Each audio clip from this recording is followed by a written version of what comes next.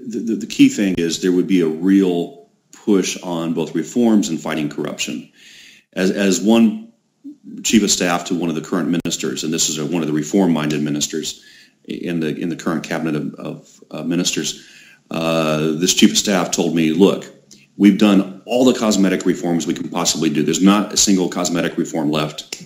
Now we've got to do the real surgery. I always use the example. Ukraine is a patient that they have a gangrene infection in the leg. They're recovering from heart surgery. They just had their left arm amputated, and the doctor is saying, well, we need more Botox. We need more Botox here. No, you need to fix the fundamental problems. The answer is not Botox. The answer is fixing the heart problems, diet, discipline, killing the infection, and so forth. So there are no more cosmetic reforms. Under our Jaresko administration, it's quite clear.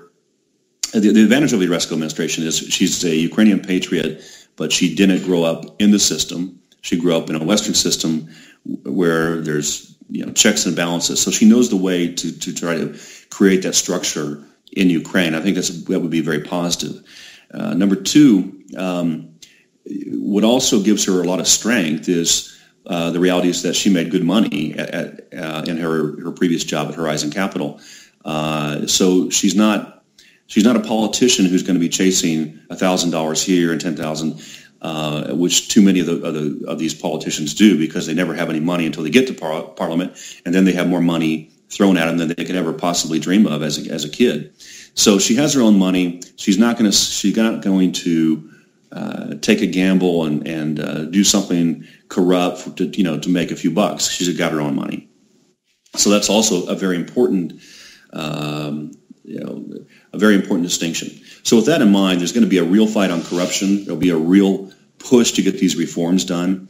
Certainly from a financial side, I believe that should push to create more of a free market environment. I'm not saying that we got to have a radical Milton Friedman approved economic environment, but I think we can all agree, given Ukraine's communist legacy, that you've got to liberalize the markets. There's too many state controls.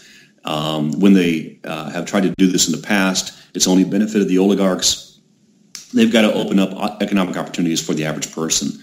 And I think as someone who grew up in the West and where there's a huge middle class, as we have in North America, Natalie is somebody who knows how to create that burgeon, to widen that middle class that basically only exists in Kyiv city, essentially.